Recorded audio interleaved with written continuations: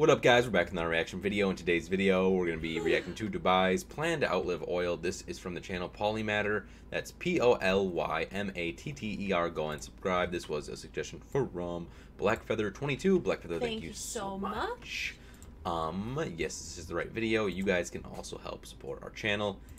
Click on the link down below. If you guys donate $10 through streamlabs.com/AshtonJoslin, we'll even let you pick one of the next videos react to. Just keep it under 10 minutes, include the video link title in your email. Also follow me on Instagram right here, guys. Please help me out trying to get my 27,000 back. I'm at 7,000, so I'm a fourth of the way there. And let's get to this video. Video is sponsored by Skillshare. The first 500 people to use the link in the description get their first Skillshare, 2 months free. yeah.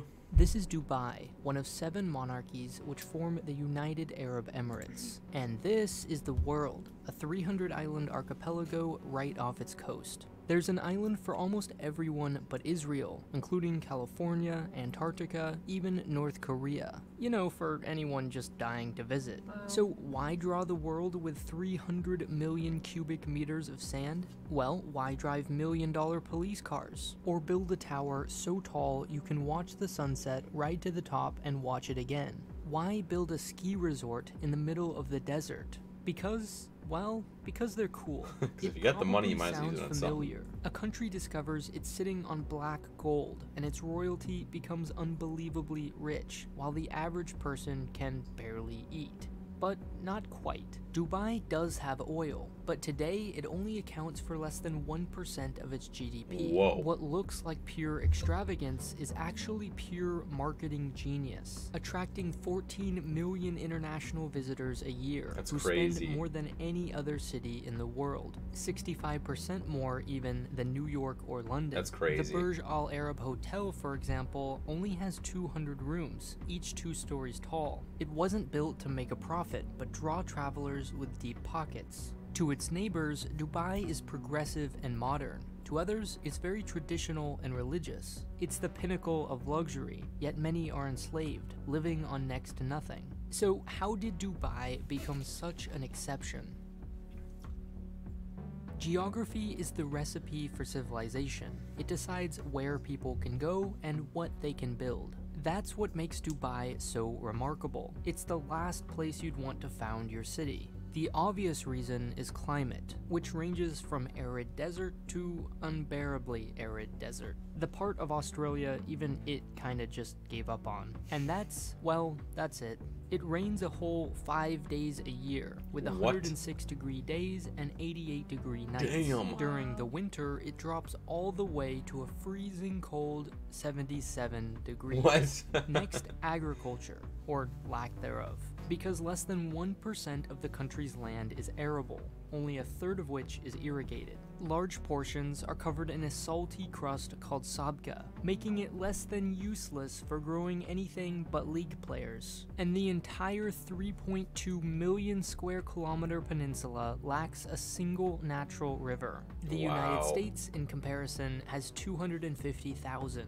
98.8% of Dubai's water has to be pumped from the Persian Gulf and desalinated. Okay, so terrible climate plus poor agriculture plus no source of water equals major international city? Let's rewind.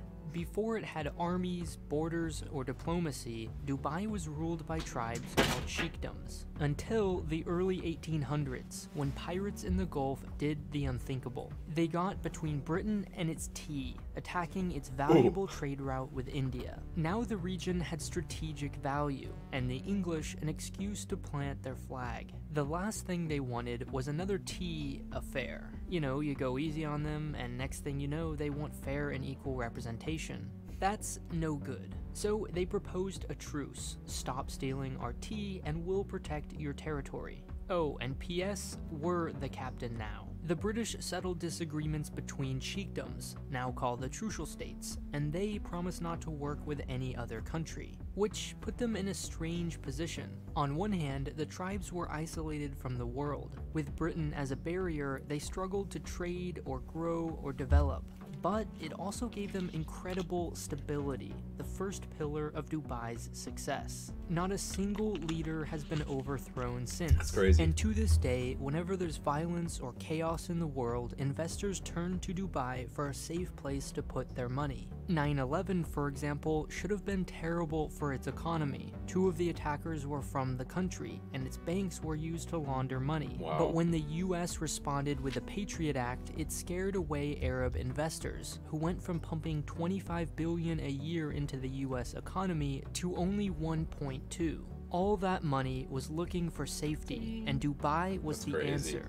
The ultimate test of stability was the Arab Spring, with protests in Saudi Arabia, Egypt, Libya, Syria, Kuwait, Yemen, well, all these countries. But not the Emirates, who sat with their toes in the sand sipping a cocktail, while their neighbors used a different kind of cocktail. They escaped revolution because of their unusual social structure. North Korea maintains stability not because it has the resources to keep people happy, but because it doesn't need to. Everyone is either too preoccupied to revolt or too isolated to know. Dubai is the opposite. It leaves no reason to revolt. Citizens get free land, water, education, healthcare, and subsidized electricity, food, gas, and weddings. Wow. It can afford this without the T word by carefully managing its citizenship. 85% of the population are expats, compared to, say, America's 14%.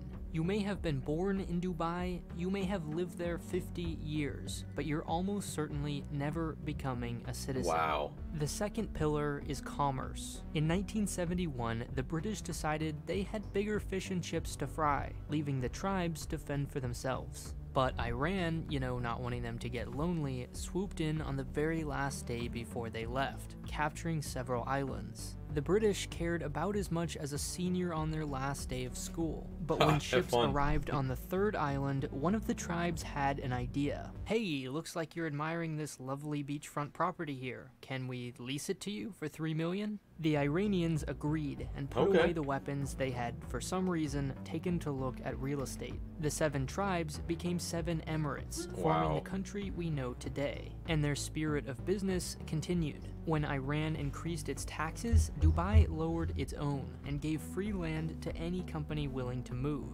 Today, Dubai attracts businesses with special economic zones, like Science Park and Media City, which has become the Middle Eastern hub for journalists, and in the process, given Dubai lots of free press. Each zone has different laws, a British court system, and uses American dollars. They're almost different countries. But even more important in Dubai's plan to replace oil is tourism. Long ago, the pearl industry constituted 95% of the Gulf economy, until the Japanese developed artificially cultured versions, devastating Dubai's only income. But it learned the lesson: never rely on just one resource. So when it discovered oil in 1966, Dubai invested the money in roads, factories, ports, and state-run businesses. Before it could become a tourist destination, it needed a way to get people there. Luckily, Dubai has a natural advantage, conveniently located between Europe and Asia, Africa, and Australia. It began with British airplanes refueling on their way to India, Imperial Airways paying about $150 a month for landing rights. But Dubai knew it could do better. First, it opened its skies to any airline that would come. Later, when Gulf Air dropped 45 of its weekly flights, Dubai decided it needed an airline of its own, and that's when it really took off. Today, Dubai's is the busiest international airport in the world, and Emirates the 4th largest airline by distance traveled. Dubai has plenty of challenges ahead, but with these 3 pillars, it's well prepared for a world without oil. Its leaders understand the power of diversifying your skill set, and so should you and I. With Skillshare, you can learn and master all kinds of creative and professional skills that will help you. It just goes straight into Skillshare after that, guys. They do an awesome job with everything, so go and check them out. That was from the channel Polymatter. Go and subscribe to them if you like that video.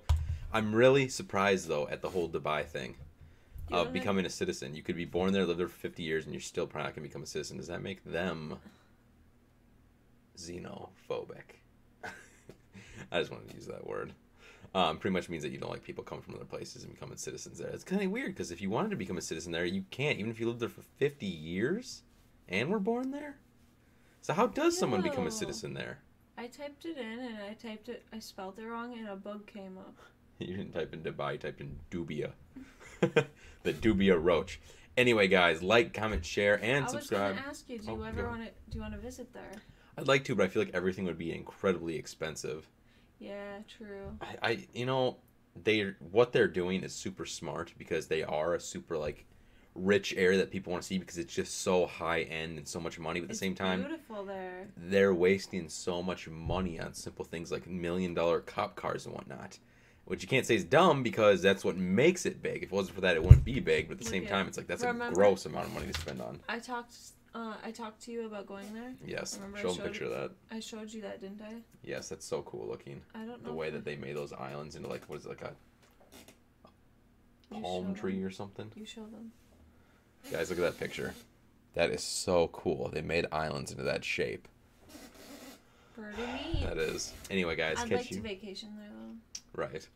Catch you guys in the next video. Peace. Bye.